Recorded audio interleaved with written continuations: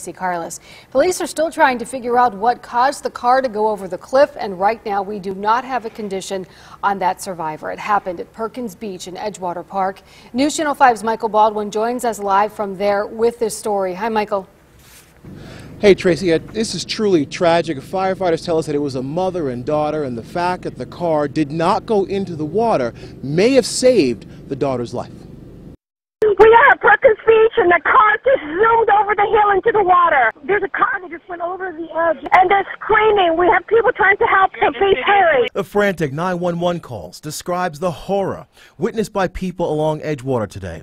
This car carrying two people, a mother and daughter, goes off the cliff. Fire department arrived. We found one car on the bottom, close to the lake. The fire department extricated one individual. We transported them by boat to the marina, transported to hospital, and we have one individual that's in the car that was deceased. Fire officials say the car flipped and never made it into the water. It was stopped by some boulders on the bottom. I know it took, fire department did a great job extricating her.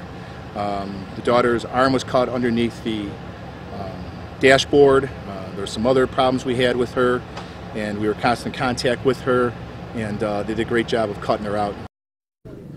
All right, we understand from firefighters that the daughter was conscious the entire time. Tracy, we've also learned that Cleveland Metro Parks are expected to put some barriers up around here over the next couple of days. We're live and on your side at Edgewater. I'm Michael Baldwin, News Channel 5.